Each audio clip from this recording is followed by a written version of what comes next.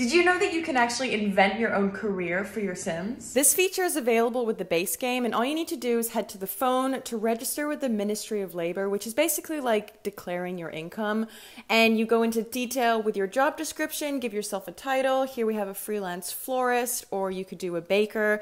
And what this will do was make sure that you don't show up as unemployed anymore, and you can actually talk about it with other Sims.